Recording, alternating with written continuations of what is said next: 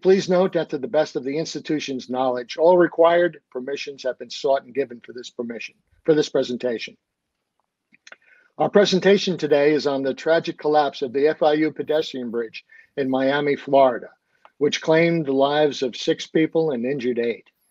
The Cross Safety Alert issued after this collapse is one of the first collaborations between Cross UK and Cross US, and not only points out lessons learned, but also differences in how bridges are designed and constructed in the UK and the US.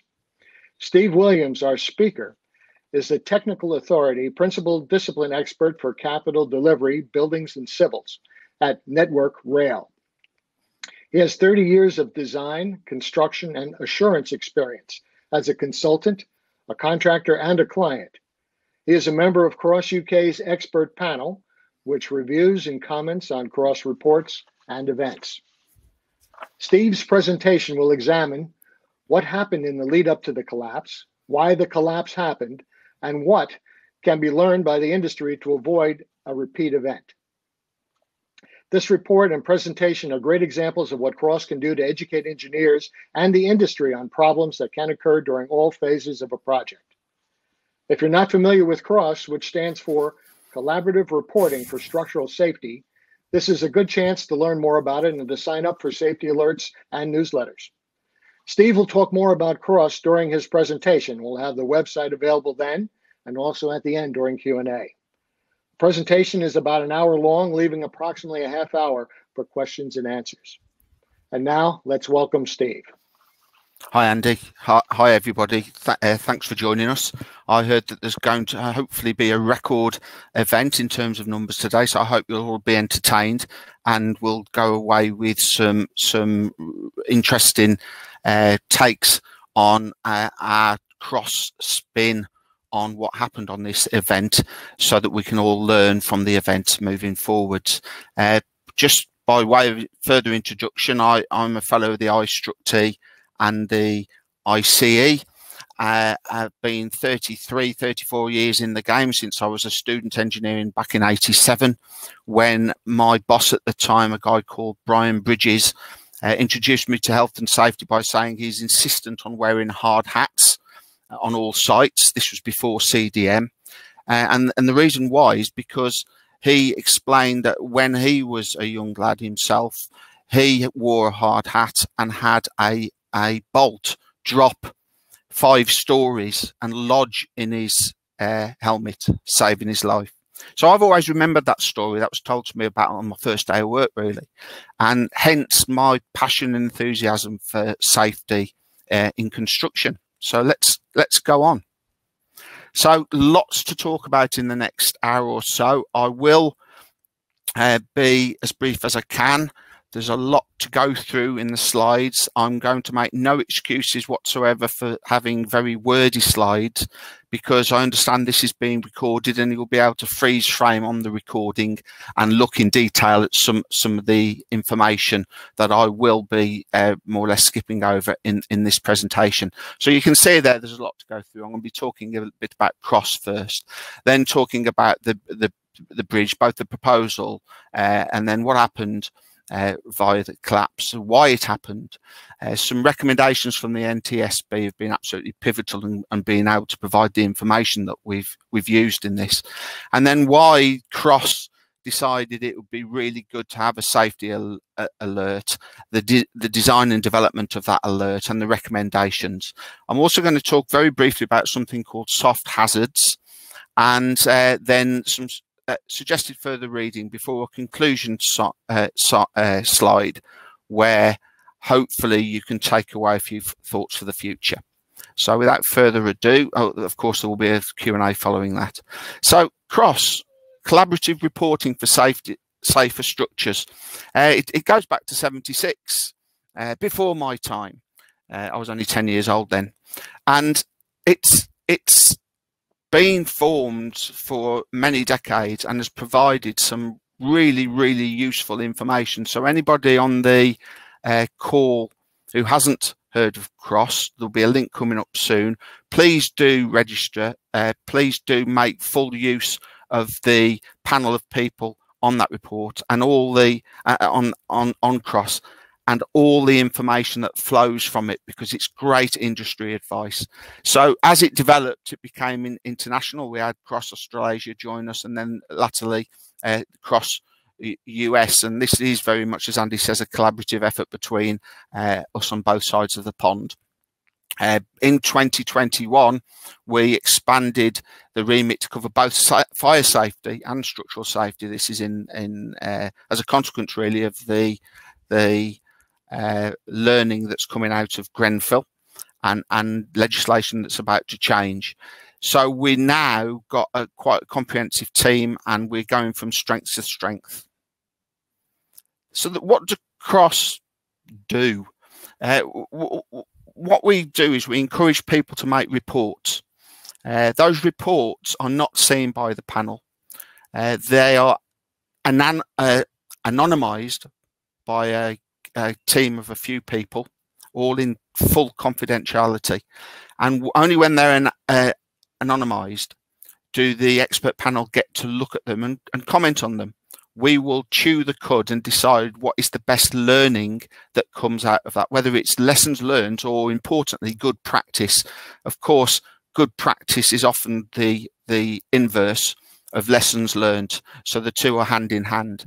We then have a legal review before we do a final review, and only then does the report get published. We believe this builds a really good safety culture, and it supports, as it says at the bottom, the values, the sharing of safety related information and learning from each other's experiences. So we believe it's a fantastic industry tool. So here's a bit of a slide that hundreds of reports have been analysed to come up with this slide, and the concerns or occurrences have their root causes in these four areas. Demolition being very dangerous, but fortunately very few demolition events are reported to Cross, because hopefully there are very few events. But certainly when you look at this stat, it was a bit of a surprise to me to see the stat that concerns or occurrences that go on primarily are reported in site, but they're primarily caused by design issues. And then there's quite a lot there, 25% in normal use.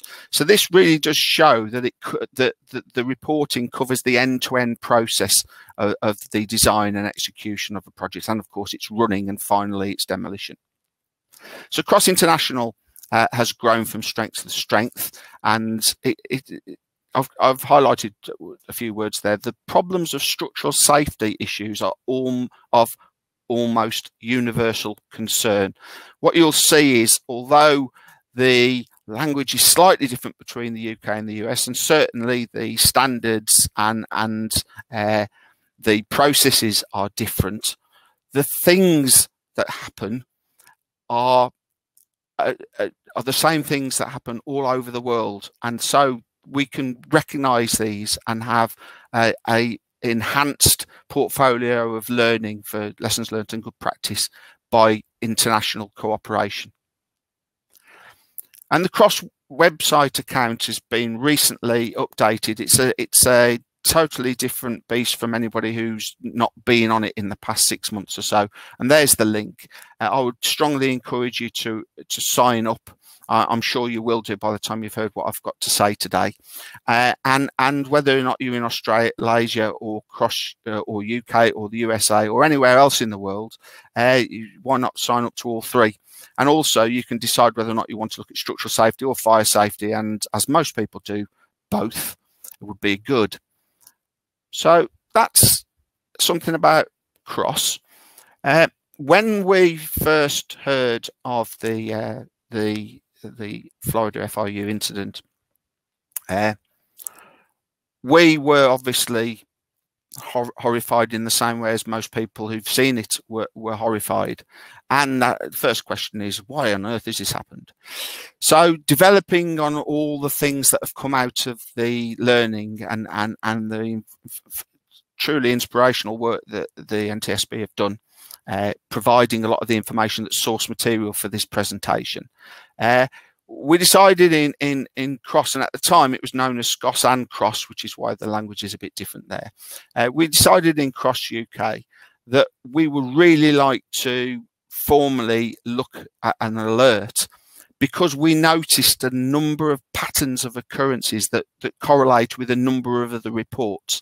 So a lady called Vlad Palin from Highways England and myself were charged with and gladly accepted the challenge to produce the SCOS alert, which is downloadable from the site that you're on today. And there's a link there as well.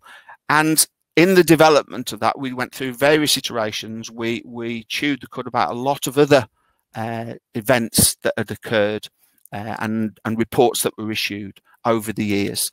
And we worked in harmony with Glenn Bell, Andy Herman, who's of course chairing today's meeting, and Alistair Sohn, who's the chief for Cross UK. And together we worked on and then got legal viewpoint on both sides of the pond to come up with the SCOS alert that you will hopefully have read, and if you haven't read, you can download it now. A truly collaborative approach, and one which I hope you see as beneficial when you've heard the rest of my work. So on to the FOU bridge proposal. This is what an image taken from the design and build technical proposal, showing a 2-span bridge. It's not cable stay. The cables are actually pipes, and they were used for deflection reasons, so I understand. But effectively, it's a in situ cast reinforced concrete structure with post-tensioning, extensive post-tensioning, with 2 spans, central column, and unfortunately not all of this structure got constructed. So this is an image taken from one of the signed bridge construction drawings, showing it in more detail. I appreciate it's a busy diagram, but it illustrates the form of the structure. And on the next slide, you can see a cross section. Now that cross section will be illustrated in a couple of photographs in a minute or two. But basically, I must admit I'm old enough to remember when it was feet and inches in England, so I'm quite okay looking at feet and inches on drawings. But for those who are not used to feet and inches, we're talking about something that's almost 5 meters wide at the canopy. It's only 2 foot 600 millimeters thick at its thickest point of the deck. It's 10 meters wide approximately. Weighs just over 900 tons, the main span that collapsed, and is heavily post tensioned. What's unusual about this and makes it very novel is the fact that there's only one line. The truss is actually just one truss, whilst typically in construction you'd have 2 rows of trusses. So this is, I'm going to dwell on this for a couple of minutes. The construction sequencing was carefully thought through, as it should be, of course. And a lot of work went into making sure that the construction sequencing worked throughout. You can see in the bottom left the use of SPMTs to do transport, and more of that in a minute. But we only got as far as the erection of the main span before the event occurred. The other span had not been constructed. And just for completion, this is the last of the 8 stages of construction, illustrating how the structure should have ended up. So this is a bit more of a diagram that illustrates the collapsed main span, and it illustrates the point of failure being the junction between the last the last diagonal member and the column, and more of that in a short while. It's 53 meters long, and it collapsed at that point. It was unusual design. It's 53 meters pre-stressed, precast concrete in places, in situ in others. It was actually built offline. I'll come to that in a minute. And what's important to note here is that the cracks appeared at the node. You'll see this in a while. And over a period of almost 3 weeks, they visibly worsened until the bridge collapse occurred. So I'll just reiterate that point. These cracks were visible and growing for 3 weeks before it occurred. So these are the main parties to the design. One of the things that's important with CROSS, and I didn't mention it earlier, is I did actually come to think of it. I mentioned anonymization of information. So FDOT and FIU were the client and the state governance, and we've removed the names of the other parties. However, of course, those names are freely available and publicly available information that are in the links. But what we basically had was a D&B contractor, equivalent really to a CDM-PC within the UK. We had the contractor's designer employed by the D&B contractor, who in the US speak is the engineer of record. We had a separate construction engineering inspection contract, which is a rare beast indeed in the UK, and that was team were employed by the client for contract admin, site monitoring, and materials inspection. And then we got the independent peer reviewer. The US used the word peer review. In the UK, the language is design checker. So the peer reviewer was required for this, defined as a novel structure, and they were employed by the contractor's designer to do the checking. So let's go into what happened. Firstly, the span was cast off-site, and before it moved into position, it was moved by an SPMT, and accelerated bridge construction was the term used. There's a number of different terms for the use of these machines, but they're growing more and more.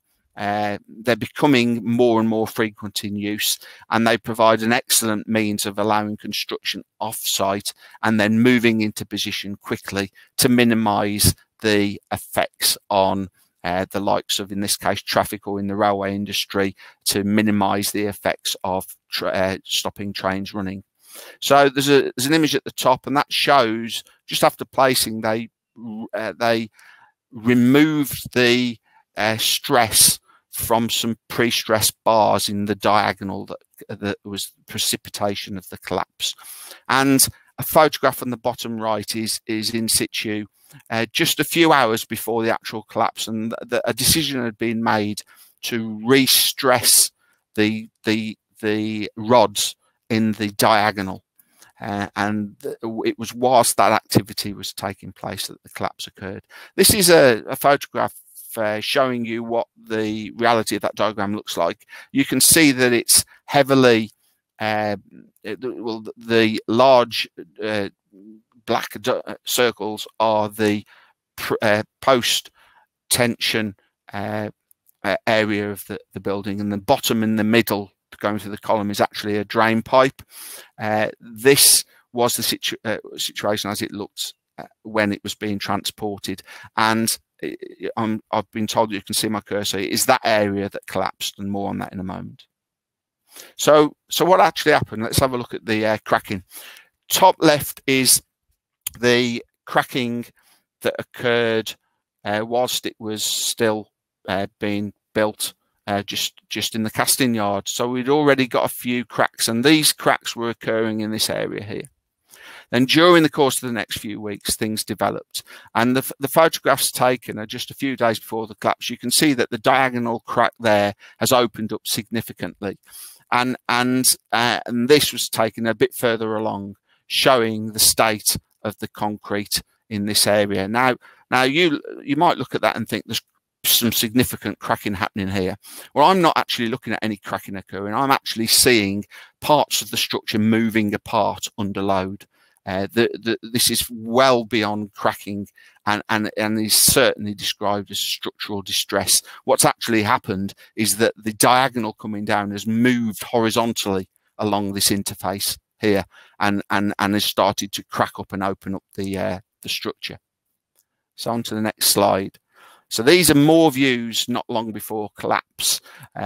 This is an aerial view of this area here, and what's actually happening is, and these are the two faces that you saw in the earlier photograph. What's actually happening is the diagonal is pushing the column out, and all of the concrete in this area here is starting to move horizontally. So it's failing, and yet no decision was made to close the road. It's something I genuinely find flabbergasting when I see the state of the cracking that occurred. So what happened on Thursday, the March 15th, it collapsed. Two of the lanes were closed. They were allowing the restressing operation to carry on. And unfortunately, one bridge worker and 5 vehicle occupants died. Others were injured. And the NTSB urgently sent a team to investigate. This is not the first time you'll hear this, but all parties apparently failed to recognise the bridge was in danger when inspected hours before the collapse. In hindsight, the magnitude of the cracks warranted that the road be immediately closed and the trust supported to reduce loads pending further evaluation. And I mentioned 3 weeks earlier. It wasn't quite 3 weeks, but the cracks appeared, and then over 19 days the cracks grew until, during restressing, the bridge collapsed. It's interesting to note that the engineer of record at the design firm repeatedly stated that the cracks were of no safety concern. So all the structural engineers on this call, make of that what you will. So I'm just going to play you the collapse. Look away now if you don't want to see it. If I can run it. This is slow-mo. And this was taken from the NTSB investigation. I'm just going to run it one more time. So this is the collapse in slow-mo. Now, some might be surprised to hear that the total time from the commencement of the collapse to the end of the collapse was 0.23 seconds. So in a quarter of a second, it went bang and it was down. Yet we had nearly 3 weeks to puzzle the likely consequences if the worst was to happen. So I'm going to show it once more time. There you go. That's enough of that one. So in a nutshell, what happened is the collapse started at this lower node. As this started to be overloaded, it started to come down and it formed hinges in these locations here. It then commenced its collapse. And like I say, it was all done within 0.2523 of a second. This is a famous, or should I say infamous, photograph of the not long after the event, and you can see this diagonal, which was pointing downwards, is now pointing upwards, and you can see that the entirety of the connection has failed, and the deck is down at floor level. It just brings home to roost the consequences of making the wrong decisions. And hopefully none of us on this call will ever have to be involved in the outcomes that occurred on this particular site on your own projects. And I'm hoping that the learning that Vlad, myself and others have put into the SCOS alert will be of use to ensure that such occurrences never happen again in the future. And we owe a debt of gratitude really to the NTSB. We have in the UK in rail, we've got the RAIB, the Rail Accident Investigation Branch, but I don't think we've got a national body that looks at things in the way the NTSB do. They were pivotal in the investigation and also in providing a huge wealth of information that has been really useful to the structural engineering community to really understand what was going on with the structure, and of course to the wider construction industry in understanding some of the processes that did go wrong and that hopefully won't happen again. Now, the US Department of Labour is a little bit like, but not quite the same as our HSE, and they were involved too. So there's a few report statements there. I'm not going to quote them all, but I will quote the one that's highlighted. The failure of all concerned parties to recognise and take action on the threat to public safety presented by the significant observed bridge structure distress prior to the collapse led to the tragic loss of life in this preventable accident. And it's easy for me to sit here now with the benefit of hindsight and say that was the case. I'm sure nobody ever intended this to happen. Of course they didn't. But nevertheless, it did happen. And that's what happens when things go wrong. Nobody intended for them to go wrong, but they do go wrong. Hopefully the recommendations will help put things right for the future. So a little bit more about why it happened. It was a punch and shear failure. And this is the photograph of the top left is an image taken of the deck when it having been recovered. And like I was explaining earlier, member 11 and 12 effectively went horizontal, and the whole of this, and this is the cracking pattern, and you can see that cracking pattern clearly in the bits of concrete that are missing and the bits that remain. And a couple of important points to note is that this pipe and these vertical sleeves were cast in, and I don't know whether or not these are part of the design or they were accounted for in the design. I just simply do not know. But you often on structural jobs have the MEP people wanting their holes and their pipes going in the where you don't want them, and I'm not suggesting that this is an issue for this particular job, but certainly our jobs do pay attention to where your holes need to go, because half the weight of the entire structure, so 450 odd tons, if you know your truss design, were coming down that member, multiplied by in excess of √2, because the angle was shallower than 45 degrees. So there was a huge amount of weight coming down in this one location, just where you've got a drain pipe and just where you've got other pipes. What they did on the day was try and perhaps, and I'm not going to speculate, but they decided that it would be a good idea to retension the rods that were used, and I'll just come on to that and maybe flick back to this.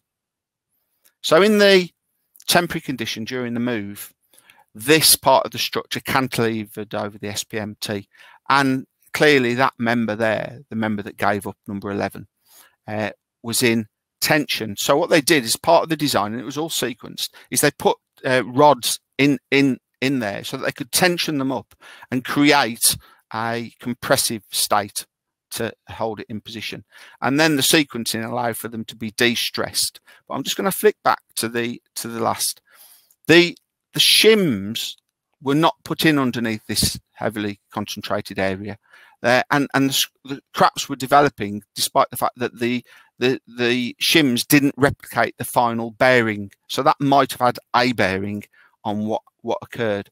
But certainly the decision was made to re-stress. Now, this is the permanent condition and the condition in the casting yard. Clearly that's in compression, okay, and there was distress occurring here. And then the decision was made to tension up these rods. Now, to me, noting the pattern of distress that I showed you earlier, and noting that these rods are within the plane of the single truss, the last thing one would expect to do as a structural engineer is put more compression into the member that is going horizontally in this direction. It's counterintuitive to me and plenty of people that I've spoken to at the moment. Yet that was the decision that was made when it finally did collapse. Not that it wouldn't have collapsed anyway. I'll go on to that in a second. So why have I said that? Probable cause. The bridge had structural deficiencies due to inadequate design, which contributed to the collapse. So there was an underestimation of loads and an overestimation of capacity. The designer using incorrect loads and load factors in its calculations. These errors resulted in a node that lacked the capacity to resist the shear force. In fact, it was almost a factor of 2 out. The engineer didn't consider the loadings from all critical construction stages. The temporary condition of the permanent structure was inadequately considered. And then peer reviewing the checking process. Now, evidence provided by other bodies tells us that the peer reviewer dropped his price under pressure from the designer because there wasn't enough budget to do the checking. So the peer reviewer warned the designer that in seeking lower bids, the FIU should be aware that a lesser fee may be associated with less effort. So to me, that's dead simple. It's corner cutting. The investigators found that the peer reviewer failed to meet the requirements for a peer reviewer, and the construction sequence didn't include the retensioning of the rods. So the evaluation of the cracks by the engineer record and his recommendation to retension the post-tension bars were not in the original design. So they should have been subject to peer review. Now, I've been on plenty of jobs, or I've heard through Cross of plenty of jobs where decisions have been made on site and the designer has not been involved, yet alone the checker has been involved in the decisions that have been made. And that's something I'm going to come back to shortly. So causes 2 of 2. The designer didn't know why the cracks were occurring. So should he have, well, I'm saying should have acted to instruct the highway to be closed? Well, that's conjecture. But notwithstanding that, they did not know why these cracks were occurring. The modelling didn't show the cracks occurring, yet they were occurring in plain sight of the people on the site. I mentioned earlier the drainage pipe location and the vertical ducts. They all weaken the structure locally. The bridge engineers and the construction engineering inspector failed to classify the cracks as structurally significant. They were over 40 times wider than allowed, and they were growing. And you see what the OSHA has said here. The concrete truss had developed numerous wide and deep structural cracks, jeopardising the integrity of the bridge. Now, when they did that retensioning, if you can imagine, the concrete was already cracking up. It was already moving. The steel was already yielding. It was in a right old state. And the last thing you do is then add more compression into the joint that's actually failing. There is some talk, which I'm not going to dwell on in this particular space because the USA and UK design codes differ, but there is some talk about whether or not the consideration of redundancy is something that is a factor, bearing in mind the criticality of this one node, taking half the weight of the structure. So the NTSB then made a number of recommendations, and I've just did a couple of I've put on this slide just a few of the freely available recommendations are out there, and there's some recommendations. I'm not going to dwell on these. To the Florida Transport Departmentation, the American Association of State Highway and Transportation Officials, and to the designer, and these are very much a summary of a few pages. And why I'm not dwelling on them is A, that they're freely available if you want to look, and B, the recommendations in there resonated strongly with the cross, and we have 4 meetings here, and in one of those meetings, that was where the decision was made that we really need to convert this information into an alert for the benefit of UK and the wider industry, taking into account what we've learned from other cross work. So on to structural design. It is essential that non-structural service voids are placed only in locations with the written permission of the structural engineer.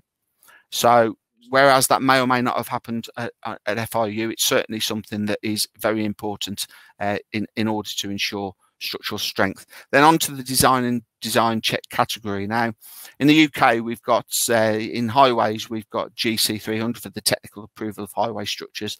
And in railway, we've got the engineering and architectural assurance of building and civil engineering works. These put processes in place that define design check categories. And in this particular case, we would have had a Cat 3 check.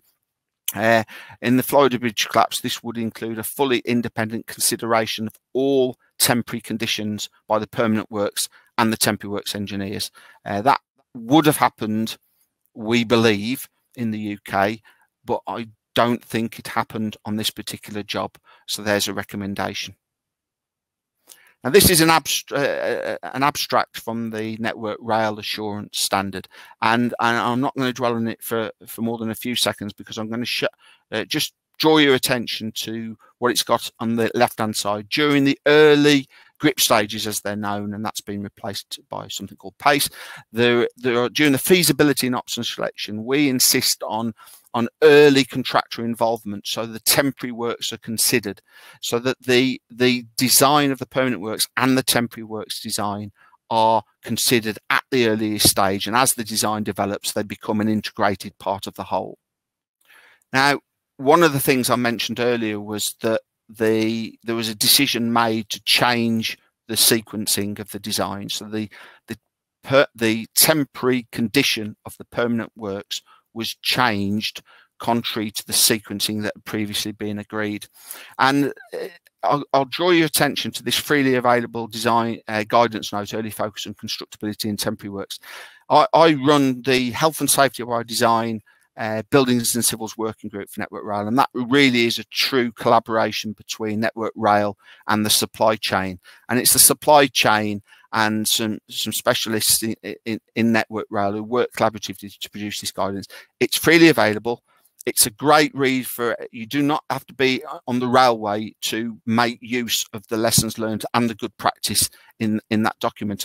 And one rare occurrence is its reference to the HSC's L153, which is the guidance for the CDM regulations in the UK.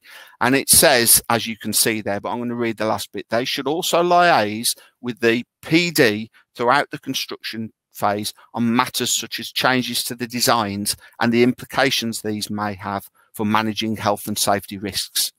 So I would be expecting our projects to, if there was a change to the sequencing that could affect health and safety risks, I would expect the PC and the PD to be liaising with the designers to make sure that those changes are properly engineered and properly checked before they are implemented.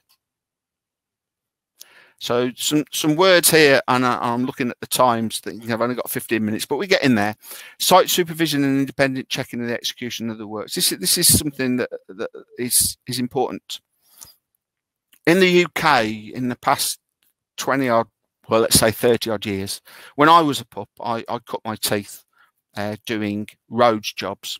And I was actually the resident engineer, although I wasn't chartered at the time, so I wasn't officially the resident engineer. I was acting as a resident engineer.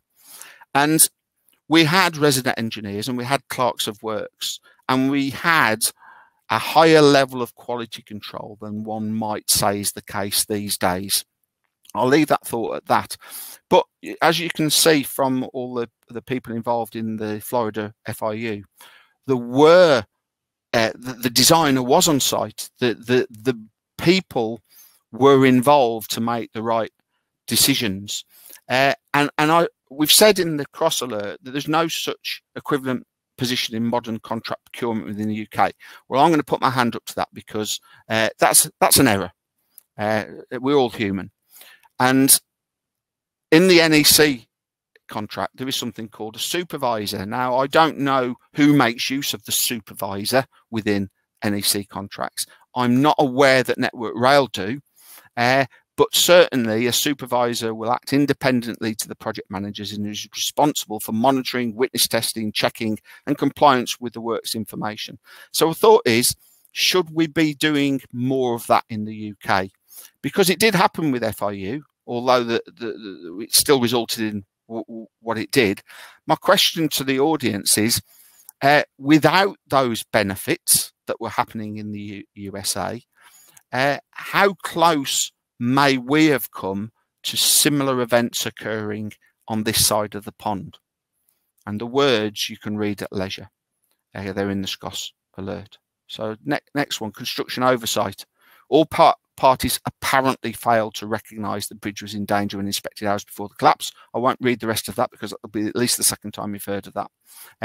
But what I will draw your attention to is the CDM regs and the SCOS recommendation, the Cross UK recommendation, that all CDM duty holders are defined with leads named on all projects. So duty holder accountabilities and responsibilities are clear to all. There's a go-to person to go to. In fact, the Network Rail way in which we deal with CDM regulations, something called OHS 0047, specifically has a requirement to do that.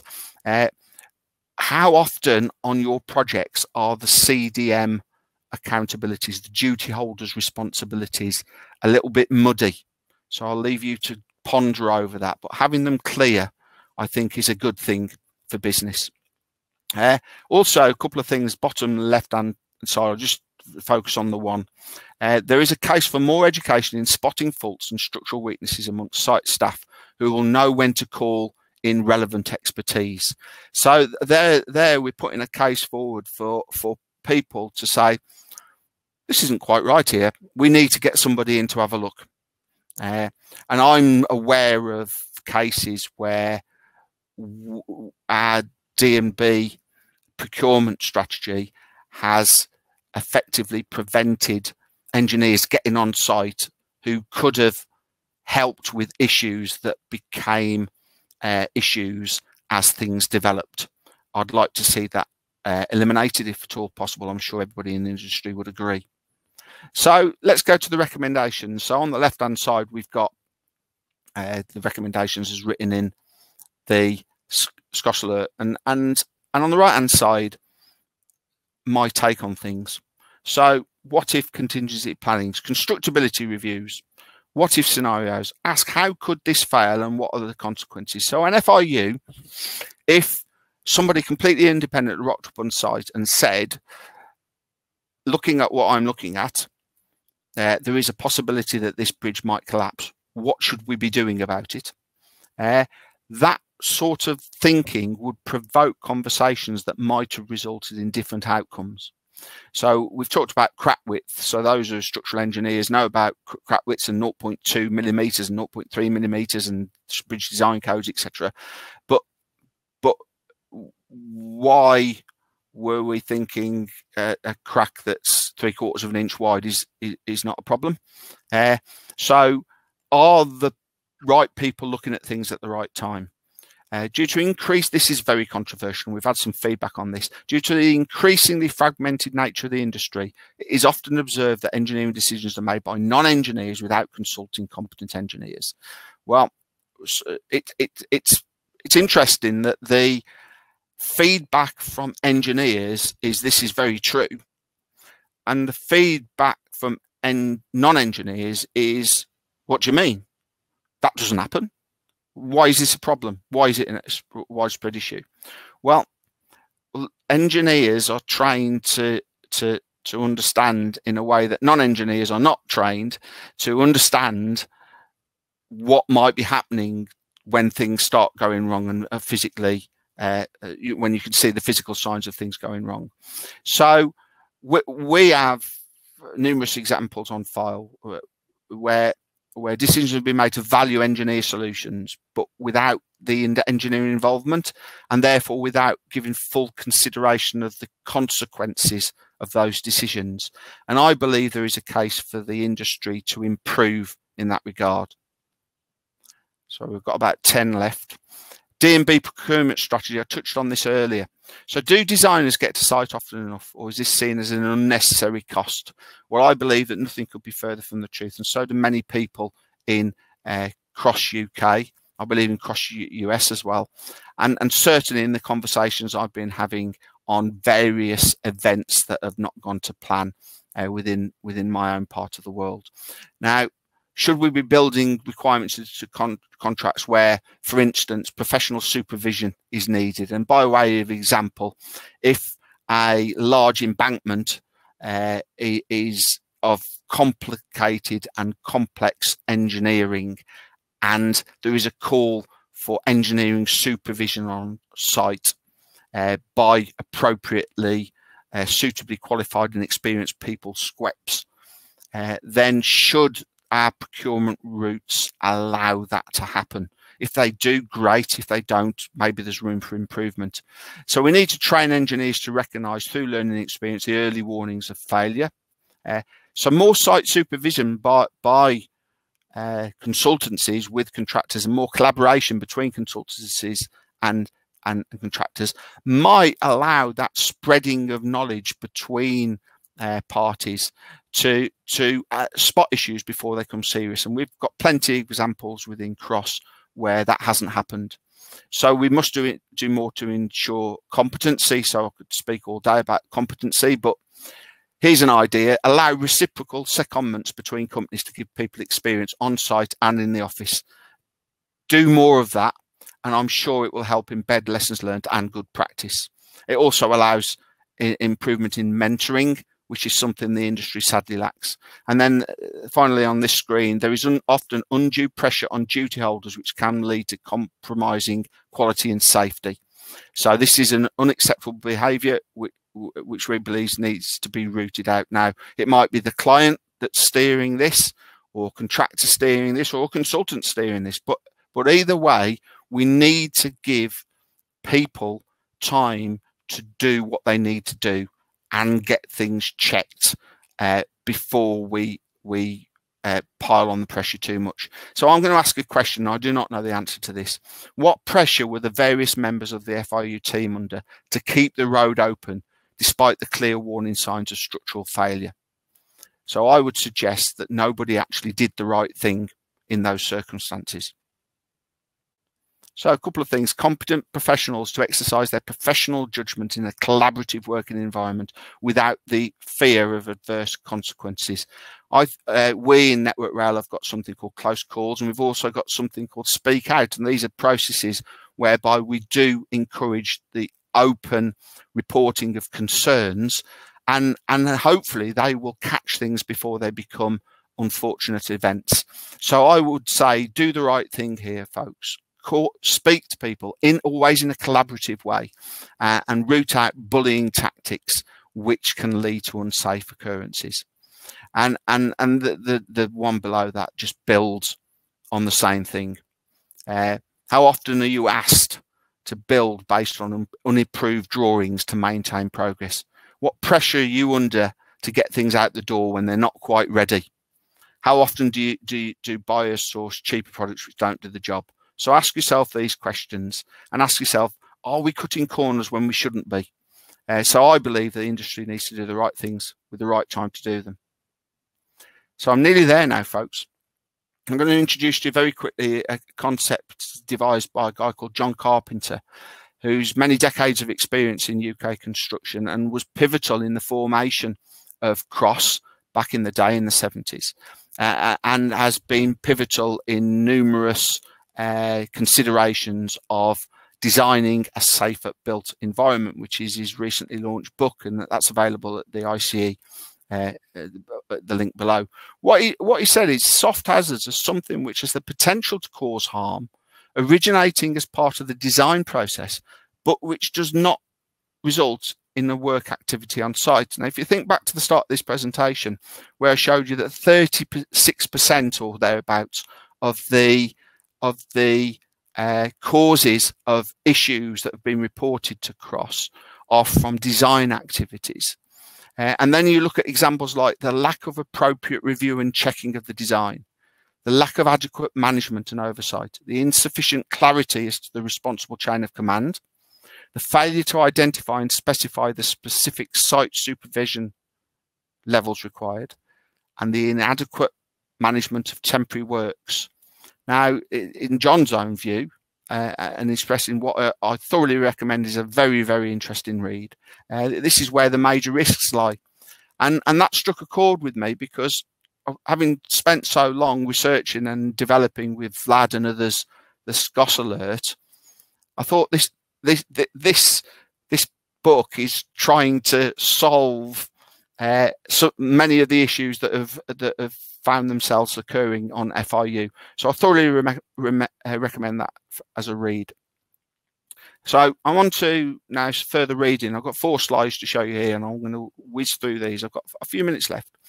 The first is the health and safety by design guidance that I mentioned earlier, freely available to anybody in the anybody who wants to click on the link. And then there's also something I haven't mentioned today, the Get It Right initiative. Now, I went to the launch of this a few years ago at the ICE headquarters, and the late great Tom Barton was the inspiration to get the Get It Right initiative off the ground. And it's an industry body with a number of members, Network Rail and many consultants, contractors and others, all with a common goal to try and reduce errors and get things right. Now, they've recently formed a strategic leadership group, and I'm quoting from one of the people on that leadership group when that person says, getting the process right is relatively straightforward. It's the cultural and behavioural aspects of the work that represent our biggest industry challenge. It's my experience that things go wrong because somebody has ignored the process or prevented it from being applied as intended. So dwelling on what you've heard so far, do you agree with that or do you disagree with that? It'd be interesting to know. Forensic engineering is a great series of information on ICE publishing, and there is one on there. I couldn't actually find the link to this, so I apologise. What lies behind structural errors and failures in the UK? And there's some interesting takes on this, and this is just one abstract on management systems. And I'll just draw your attention to one thing here. Tick boxing management systems should be discouraged, and real engagement employed for realistic quality systems, including corrective actions. Now that to me reads the things I've been recommending so far. It means getting people on site, getting people really engaged, collaboratively working, early contractor involvement, considering temporary works and permanent works as one, and making sure that you've got a safe design and execution all the way through. So 2 of 4, I haven't even mentioned the excellent temporary works forum. Please go onto this site if you've not seen it before. There's a wealth of really good guidance, and there's 4 links there. One of the documents that I was involved in producing was recently launched in October 20, and it's Constructability, a guide to reducing temporary works. And there's a wealth of really good information, lessons learned, and good practice in that document.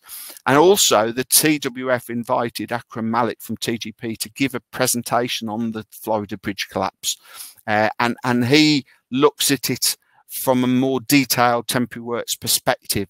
And I'd thoroughly recommend that you go on to that if you're a member, and look at the recording.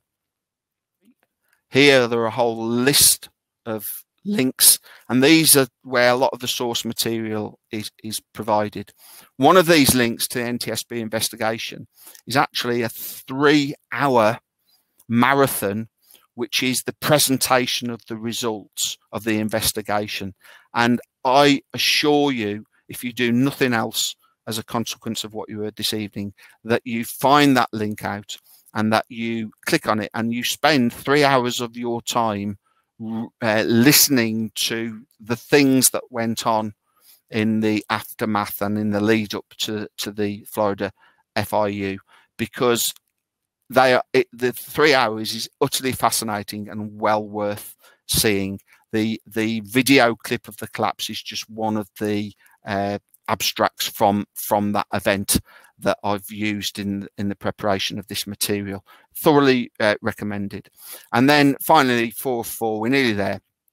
The references as shown here are actually the references from the cross alert. So after the meeting, you'll have the cross alert, and those live references, at least they were live when we published them, do repeat some of the references that were discussed in the previous slide. So just drawing your attention to that.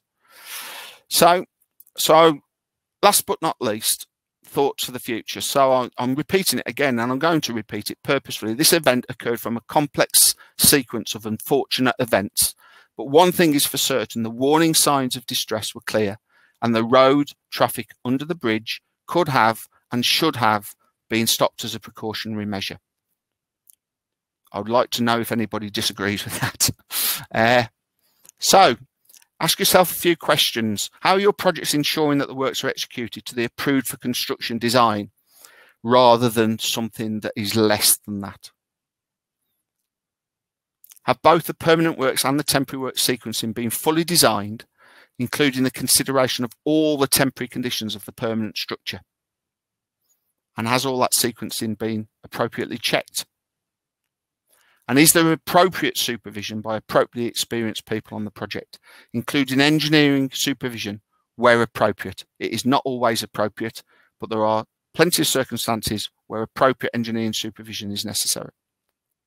So if things aren't right, are the right people looking at them? Probably a difficult one to answer. I've given you some clues. Are any necessary changes to any part of the design or execution sequence verified by the designer?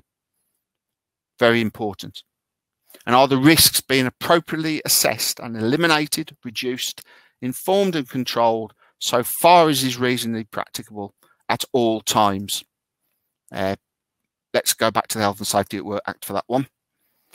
And have you adequately considered the simple question, what if? In my humble view, contingency planning is essential. And are you going to site irrespective of the conditions of the contract? to be those independent eyes and ears, of course, with a collaborative approach in mind. And finally, have you signed up for CROSS and will report concerns of any kind regarding bridges or structures during design, execution and use? If you haven't, please make use of the service, because I'm certain that we will all benefit as an industry if more people do what many hundreds of people already do. One last thought. What are you going to do differently moving forward as a consequence of what you've heard this evening? So I hope you've enjoyed that, folks. I appreciate it was a whistle-stop tour, but there's plenty to go for. And now I believe that I'm going to open up for questions and answers. Andy, back to you, sir. All right, Steve. Normally at this point, we would ask for a round of applause for Steve, but he won't hear it. But thank you, Steve. That was a fantastic presentation. We have received a number of questions, and to allow Steve to catch his breath a little bit here, I just want to point out a couple things before we start into the actual questions. You can download the report, the CROSS report on this, on the links page. So if you haven't done that already, you can do that. Also, let me just start going through some of these questions. The first question is, will CROSS get involved with the collapse of the Champlain Tower in Miami Beach? Steve, let me answer that. Yeah. Okay, since it's a cross-US question. NIST, the National Institute of Standards and Technology, is investigating the collapse right now, and they're collecting samples. We anticipate that cross-US will work with NIST. Next question. What's going on? Ronan Point has almost immediate change to building regulations. Grenfell happens and no immediate change to outdated fire regulations. Are we as society getting dumber or asking less from those in power? Steve, if you don't mind, I'll touch on what's happening in the US, and then you can talk about the with pleasure. Grenfell fire. As part of the National Transportation Safety Board report, they made a recommendation that the American Association of State Highway and Transportation Officials would work with the Federal Highway Administration to develop a requirement that concrete bridge structures be designed with reasonable estimates for interface shear demand, the cohesion and friction contributions to interface shear capacity, and the clamping force across the interface shear surface. Also, to add a discussion about redundancy to the LRFD guide specification for the design of bridges, and also to the design of pedestrian bridges. So the recommendations were made, and we're waiting to find out what happens to the codes. Okay. So, Steve, another question. What is the size of cracks seen in the photos before the collapse happened? So if I may, Andy, was there a question about Grenfell beforehand? Steve, we can't hear you. Oh, yeah. I'll come back in. Hi, folks. Can you hear me? Yes, we can. Yeah.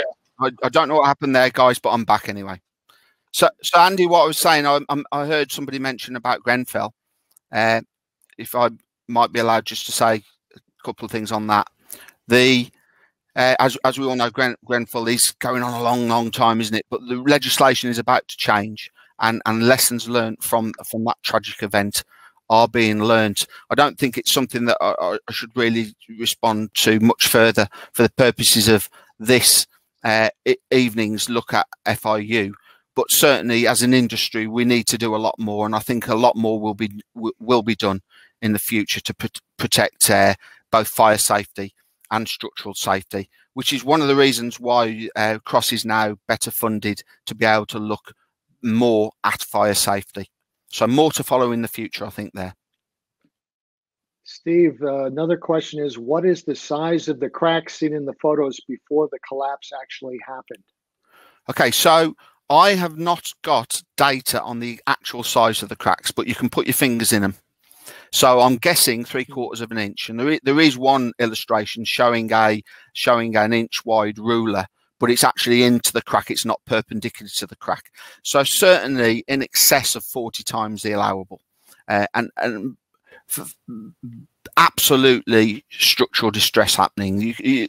Like I said earlier, I'm not looking at cracks here. I'm looking at different parts of the structure moving apart from each other, resulting in the breakup of the concrete in the entire area. And the photograph of the deck in the yard showing what actually was pulled out confirms that those were all things that could have been looked at, in my view, much sooner than they were. Steve, we have a question here that says the bridge deck appears to be overhanging during its move to position. This means the loads on the cantilevered section are reversed compared to the service loads. And they say, asking, could that be the cause of the initial cracks? Maybe you can go over what they did during the move. Yes. Yeah, so during the move, they went from a structure that was supported on its ends to a structure that was supported one node in, and therefore the particular diagonal that was in compression during construction became in tension, and that's why the sequencing included the tightening up of rods in that diagonal to ensure that it wasn't actually in tension, that it remained in compression.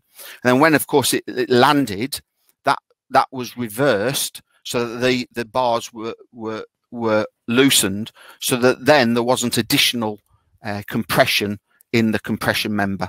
And the reports that I've seen show that initial cracking occurred during the initial part of construction. Yeah. We have another question. Actually, looking for your opinion, Steve. I suggest that too much faith put into modeling and computer design in these modern times, especially since Eurocodes have been introduced and some younger engineers don't have any tangibility for when it looks wrong. Do you agree? Absolutely. And that's not a fault of the younger generation stuck with computers, because the computer power does allow much better and much more efficient analysis. But let's go back to basics here. This is a simple truss at the end of the day. So you've got all these wonderful FIA systems, all this analysis going on. Well, you can work out the forces by a few simple little back of the envelope calculations. You know exactly where you stand in terms of stresses, and you know what the stresses in concrete are, and you know what the resistance of rebar is. So you can do conceptual design, as the structural engineers like to call it, very simply. And I think that I do believe that it's up to the older generation to mentor the younger generation, so that their genius ability to work with all these new computer systems, says somebody who's 54 years old, and I was an advocate for CAD 30 years ago, by the way, that the older generation mentoring can relay the simple back of the fag packet type calculations that are actually really pivotal to ensure checking. I'll give you a SCOS alert that came out not too long ago, where because a column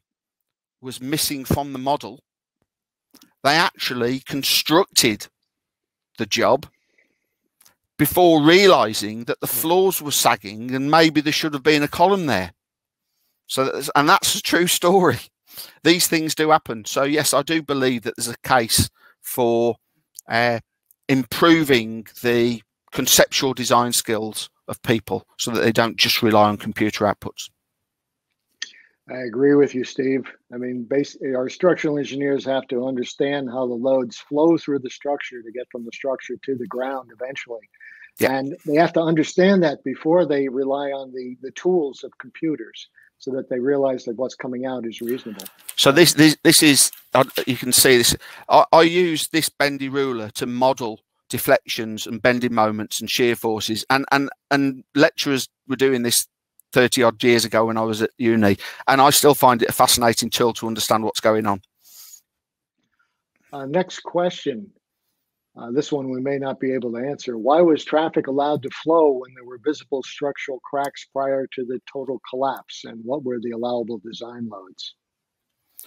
So there are a number of detailed calculation analyses. So if people on this call want to look at some of the links that I've given you, you can really dive into the nuts and bolts of the forces. But basically, we had, in very simple terms, 900 odd tons. Half of that weight is coming down that one diagonal. It's not quite at 45 degrees, so multiply half of 900 by 1.41, and then add a little bit because your angle's not quite 45 degrees, and you can see how much load's coming down there. And then you only have to look at this cross section to realise how much stress was going on inside those inside that corner. You don't need a computer to do that. You just need 5 minutes with a calculator. The next question is, it was mentioned a few times that the tension rods in the diagonal retension just prior to the collapse, but the reasons why this decision was made by the engineer of record was not mentioned. Why did this happen? What was the perceived benefit from the EOR at the time from this action? Okay, so I've not got to the bottom of that, and it might be in things that are available that I've not read, and I can only surmise that they thought that in some bizarre way that I can't quite get my head around, that by tensioning them up, they are in some way stopping the propagation of the failure. But the reason why I cannot get that in my head is because the plane of the two rods was along the center line of the diagonal, and the distress was happening all the way around that area. The diagonal was moving horizontally. There was tension cracks showing up in the column, and the end of the deck was pushing out, and you can see that in the photographs that I've shown. Okay, so why they thought that putting additional compression into the thing that is going in the opposite direction for where it needs to do, why they thought that would help, I cannot comprehend. And I've been in this game as a structural engineer for 35 years. So maybe we could try and find out why they did that. But the long and short of it was, it collapsed when that was occurring. Okay, but it's probably very highly likely that it would have collapsed at some point in the future anyway, because the factors of safety were just not there with the design. It was a design error, propagated by a whole host of other things. I haven't mentioned, for instance, that there's some discussion about the roughening of the joint between deck and diagonal and column, and there was a requirement for an amplitude of 1/4 of an inch, 6 millimeters or so, and it's not believed. It is believed that didn't actually get constructed, but that might have been a contributory factor, but would not have been the cause of the issues.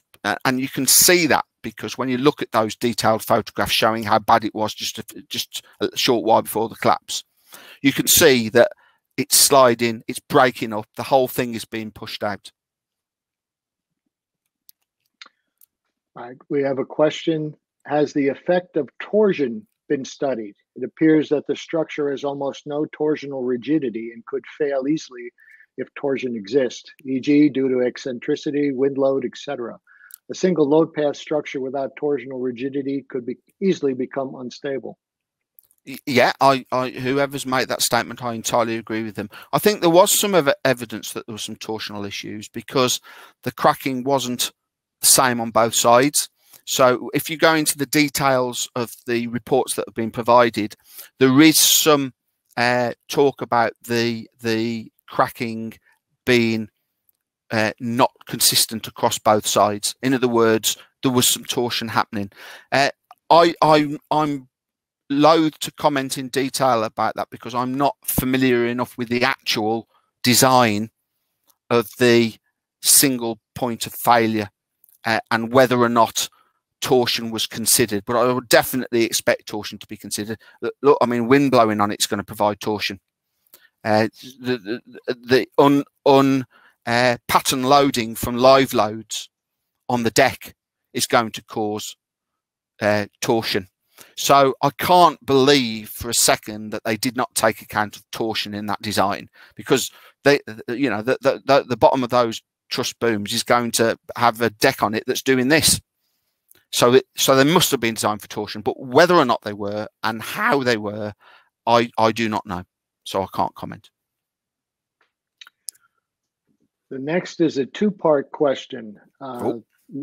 Let me address the second part, and then I'll give you the first part. The second part is, has responsibility, liability been apportioned yet? Okay, one of the things I'd like to mention about Cross is that it is basically a blame-free culture. We do not look to blame, so we look to find out the facts and try to present errors so that people can learn from them. So we don't look for liability and blame. The first question of this asker is, in your opinion, would a UK Category 3 check have identified the design as deficient? In my view, I believe a Cat 3 check would have seen that there was a big discrepancy between the way in which one party had achieved the results and the way in which another party has achieved the results. Because a Cat 3 check, you don't look at the other people's calculations, you actually effectively have to come up with the same solution using different methodology. And that methodology, certainly in Network Rail, needs to be preceded by a design check statement so that all parties can buy into how the independent analysis is going to be done. So I would hope to think that that would have been picked up.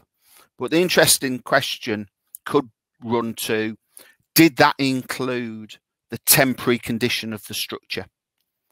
Because I'm pretty certain that not all the time do we look at the temporary condition of the permanent works in the way in which we should. So I would say that as a consequence of lessons learned from this event, that's something that we can look at, and that is something that I'm looking at as technical lead of the update to Civ 003, which is work in progress. We're looking to issue that in December. Going back to the second question, I really do want to spend a minute adding to what you said, Andy, about the fact that this is anonymous, it's not blame. Okay, in my health and safety by design forum, which is Network Rail people and the supply chain, we have really open conversations about things that have gone wrong, and I have directors of companies asking to have that information, and then receiving that information, then working with other consultancies and designers to learn those lessons in a spirit of open, non-competitive learning for both lessons learned and, importantly, for good practice, because that's the industry coming together. And that is the power of what we do with Cross UK, and that's the power of what I do in health and safety by design. It's the ability to bring people together to learn and share experiences so that we don't have to suffer from such errors in the future. Just wanted to elaborate on that. Yes. Question. I'm not sure you can answer this, but Steve, I'm going to throw it to you. Please, could you explain how the loads were undercalculated and capacities were overcalculated, causing an error greater than a factor of 2 at the node that failed? And then how was this error not identified by the checkers? That's a tough one. Okay, so it's approximately 2. If I did say it's over 2, I might be wrong, because what's in my head is about 1.95, but it was a large factor. And that was a combination of over egging the loads and under egging the resistance. Now, I can't say here what those factors were, but in the links, there are published calculations that go into a great deal of depth about exactly what those factors were. So anybody interested in finding out the truth to my statement that it was overloaded and under-designed, and the factor was in the order of 2 at point of failure, then they're welcome to look at those calculations, because they're all there and they're all freely available. And that, I think, is something that should be applauded from the UK to the US, because we just don't have that luxury in our country. So there you go. There's some good lessons to be learned by people examining those calculations in greater detail. Hope that helps. The Edinburgh Schools report was highly critical of site supervision and called for greater engineering supervision and reinstating the clerk of the works. To date, I'm not aware anything has changed. And Steve, if you could also, just for some of the ones that aren't in the UK, explain the clerk of the works and how it works in the UK. Yeah. So in, let's call them traditional forms of contract, we would have someone called a resident engineer, who would typically be a member of the consultancy who did the design, who's actually on site helping to ensure quality control and to monitor and to check that things were okay. And a clerk of the works would typically, and this is not always the case, but typically be somebody employed by the local council, who would be charged with going around sites and seeing that things were being done correctly, and then picking people up on things that weren't being done correctly. And that we've still got a institute of clerks of works, and I've listened to the Institute of Clerks of Works speak at the iStruct headquarters, and I've presented in my discipline review group, we call it in Network Rail, on some of the findings from DG1, which is something that you can Google, and also Edinburgh Schools, where systematically things were not built correctly and the quality control was atrocious. We were very lucky with Edinburgh Schools that we didn't kill a lot of kids, because the whole gable end of a school fell off over the place where a few hours later children would have been parking their bikes and walking into school. And that led to a systematic review of all the D&B schools that had been built under that framework, and there were 17 schools that needed extensive remedial works as a consequence. So that's just power of not getting the supervision right. And I'm a big advocate for proper PC supervision and a certain level of independent supervision, and that is in a collaborative working environment. I think that might answer your question. If not, then please repeat. Steve, there's a question here. Why is there not the equivalent engineer of record for projects in the UK compared with those executed in the US or for US clients? Very good question. Don't know the answer. Wouldn't that be a good idea? So what I'm saying there is that sometimes, and this is not always the case, our D&B contractor who will be employing the engineer to do the design will receive the design and say, thank you very much. I'll give you a call when the next one is needed.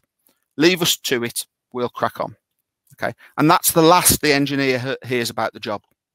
Okay. Until something goes wrong.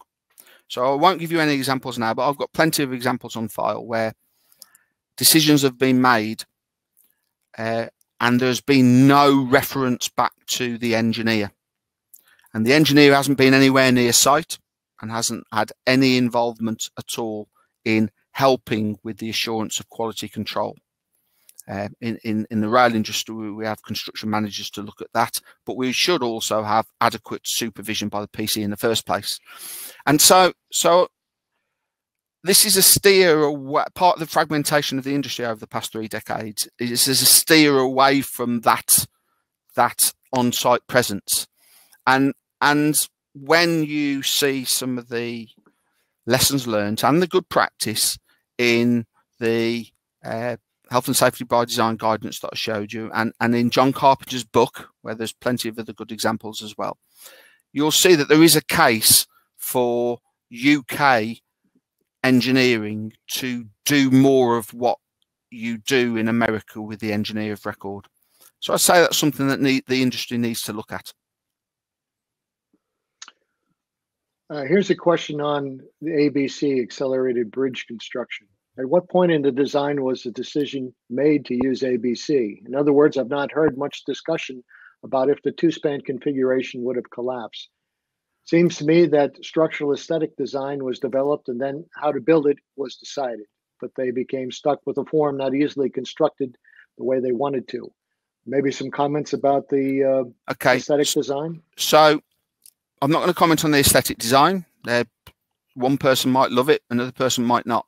But I can comment a bit on the off-site construction, as I'll call it, accelerated construction. I think you guys call it. The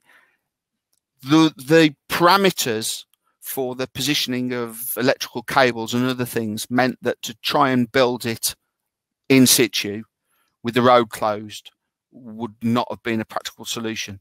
And I do not know, but I would suspect that the decisions to build offline and move it into position using SPMT was made early in the design process because there was a properly considered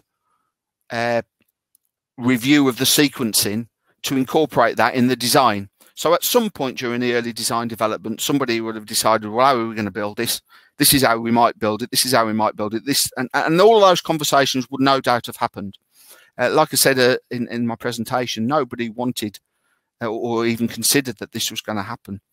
But because of primarily design errors, compounded by a number of other issues which I've touched on in this